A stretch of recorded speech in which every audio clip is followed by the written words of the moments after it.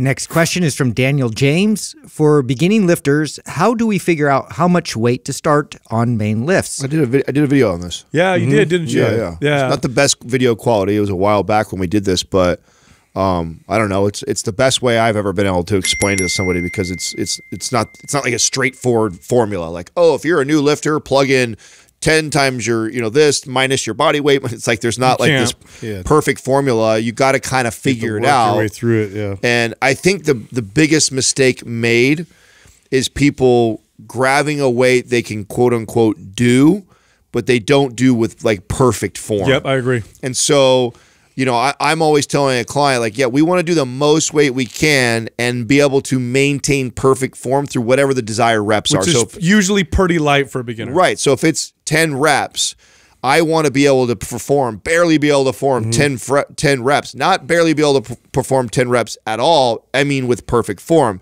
So that means I probably could do 12 to 15 reps, no problem, but I'd have to rock, if we're talking about bicep curls, right? Rock my shoulders or my elbows or arch my back to get up those last 3. Like, if you have to break form at all and before you get to the rep range, it's too heavy. You back off. If you can do all 10 reps with perfect form and it's not hard at all, then you need to go a little bit heavier. And so that's what you're looking for. This is something I've been working through with the high school kids because it's really testing me in terms of like, answering a lot of their questions, because they're just not familiar with weight training like they should be.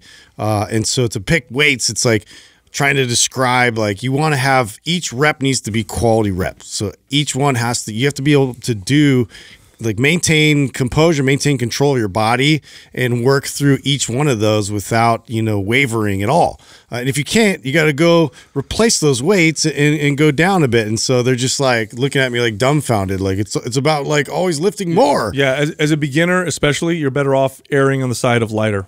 Always. So right, because you can always progress later. And you're a beginner anyway. I'm going to tell you something right now. You have something to build on. Yeah, and if you're deconditioned, you don't work out, and you go to the gym, and you're like, I'm going to try doing squats. You do body weight squats, which is more than you do every day. You've actually sent a muscle building signal. And you might actually even get sore from doing just body weight squats. I remember back in the day as an early trainer not realizing that. I'd take a beginner and I'd push them through a crazy workout. And then, of course, I'd get the phone call.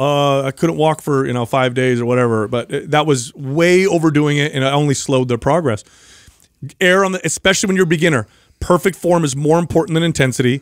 Err on the side of lighter. You'll still improve. You'll still get stronger. If you do the opposite, err on the side of heavier and sacrifice form, you'll actually slow your progress down. Well, and listen, anytime that we talk about things like this where there's a video that we've already created that's specific to this, all you have to do is check show notes. So I know we get a lot of these questions and then people are, I can't find it. It's like, check the show notes. It's mindpumppodcast.com where you can find the show notes. Yeah, or it's down in the description of the link right if you're watching this on YouTube. Exactly. Hey, if you enjoyed that clip, you can find the full episode here, or you can find other clips over here. And be sure to subscribe.